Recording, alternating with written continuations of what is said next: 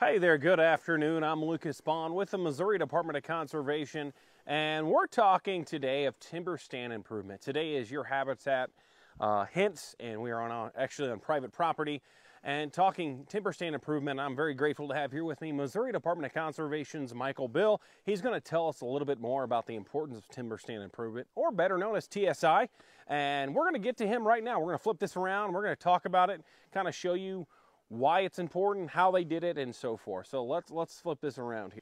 Hey there, good afternoon, Michael. How's it going? Good, how are you doing, Lucas? Doing well, doing well. So good. Timber stand improvement. What is timber stand improvement? Okay, why? You can look out here and you can see these high stumps throughout this entire stand here. And this is what we call TSI, or timber stand improvement.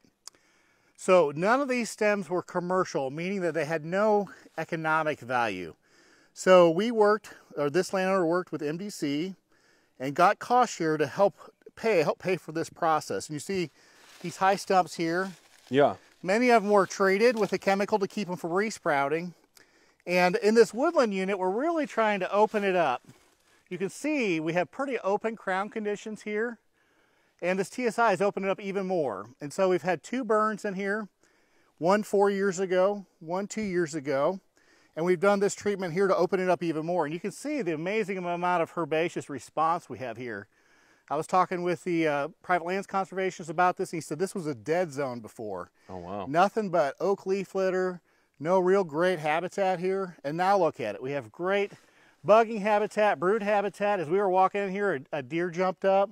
This is really excellent wildlife habitat here. Now, when you do timber stand improvement, like you do those cuts, why do we let it lay? I mean, a lot of landowners, I'm sure, myself as well, if I didn't know what it's about, I'd want to cut it and go put it in a brush pile or something. Why let it lay? Right. Well, the tops that you see here they're also really great habitat, and through time they're going to melt down. You get some burns in here. I did want to note that when they did the TSI here, it was done during leaf-off conditions, and that was intentional. When we have the leaves off, it was done during the winter time.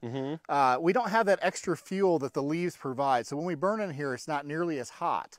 And so you look across here, you'll see all these tops. They were cut in the winter time. They don't have any leaves on them because we intentionally did that during the winter time. So I know it looks a little brushy out here, but if you're a deer trying to hide a fawn, or if you're a turkey trying to find a nest to hide in for your nest, it makes really great habitat for that. And it makes good small game habitat as well. So, but through time, that's going to melt down. This herbaceous component is going to get even better.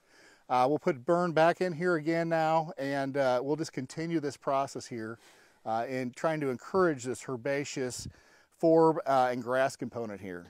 So, Michael, so these stumps, see, they cut them pretty high. What's the point of cutting a tree that high? Why wouldn't you cut it close to the ground? Well, there's a couple advantages to that. For one, it's much faster for a contractor to work here. They're not having to bend over to do that. But the secondary advantage of that is that stumps are less likely to resprout here. So we're not really trying to encourage resprouting here. We're trying to keep these trees from resprouting and encourage this herbaceous component. If we were to cut them really low to the ground, they're going to be more likely to resprout, and they'll impact our future herbaceous response we want here. So the higher the stump there, less likely it is to resprout, and the better off we are to create this kind of woodland condition here. Now, if I want to learn more about timber stand improvement, where would you tell me to go look for it, or who I got to talk to? There's some great resources online through the Missouri Department of Conservation's website.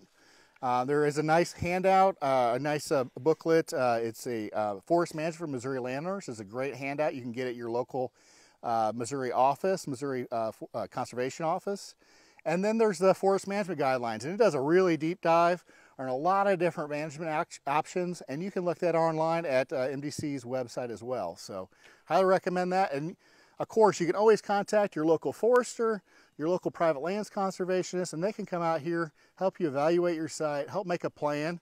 So if this is something you would like to do on your property, they're going to help you be able to meet that objective, and then we'll be able to help you with cost share to be able to help move that forward. Good deal. I appreciate it, Michael. Thank you very much.